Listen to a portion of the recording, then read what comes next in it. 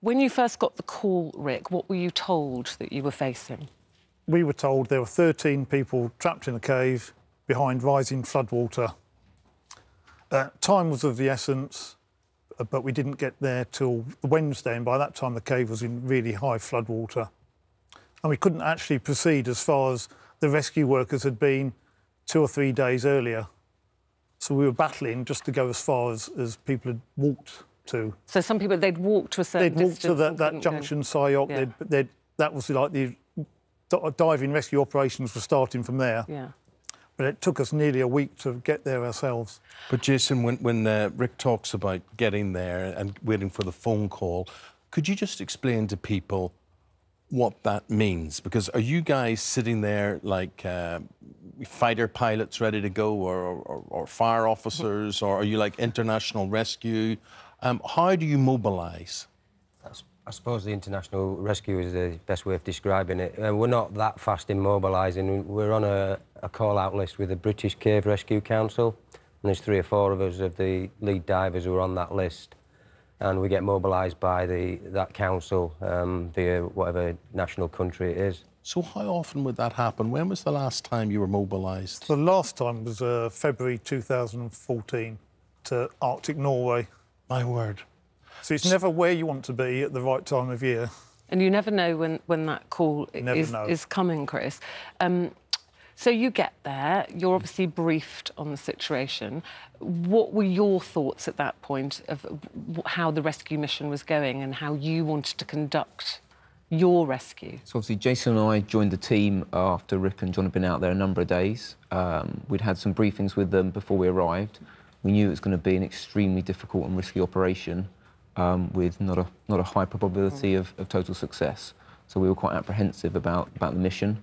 On our first trip into the cave, Jason and I went to visit the boys, took some food and some wetsuits in, got to see the conditions in the cave, and thankfully the water levels at that point had began to ease up a little bit, so our progress to the end of the cave wasn't as difficult as expected, and we began to make an assessment of the viability of bringing the boys out. But Chris, when you say you were apprehensive, are you saying to us that the idea of a successful rescue wasn't guaranteed?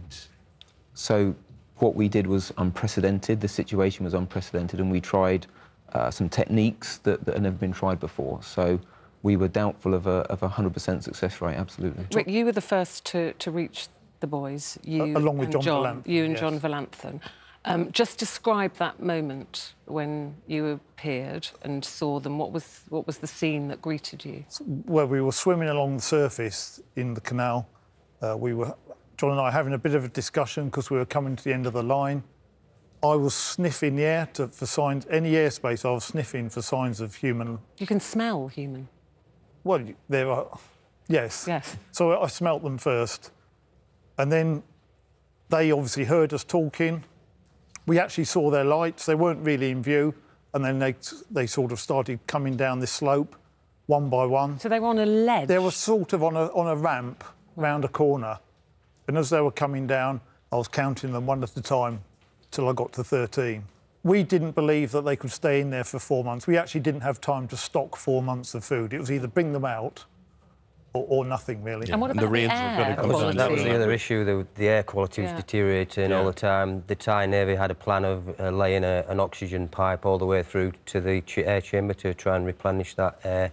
But that never actually happened. They never got that pipe through. And Jason, bringing it all home, that Thai Navy SEAL who lost his life there as well.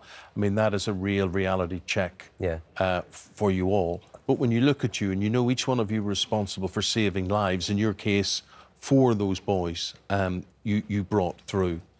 How precarious was that? What was the worst part of that? What was the best part of that? Actually, for us as the divers, we didn't feel a massive risk to our personal safety. It was the child that we had total responsibility for, and I was very nervous when we took them from the end point and you got into that first flooded section. Until you got a sort of a feel for the way their breathing rhythm was going, it was very nervous for the sort of first 5 or 10 minutes because you just wanted to see those air bubbles coming out of that mask all the time. Yeah. If we'd have dislodged that mask and broken the seal, water had gone into the mask, there was nothing we could have done. So the sort of first 5 or 10 minutes were very nervous. But once you got a feel for where the lad was breathing, and you couldn't avoid banging them against the rocks because of you just think of panic. You know, all of us watching this unfold. You're thinking these boys, some of them couldn't even swim, never scuba dived, obviously, and so they had to be sedated to a degree. They were pretty much unconscious, yeah. Really? Yeah, it's the only way they survived, because we had to protect ourselves, because, like you say, we didn't want them to panic underwater, and that's the only way we could have got them out. And I want to ask you all, do you know what this is I'm describing? A person who is admired for their courage, outstanding achievements, or noble qualities. Do you know what that relates to?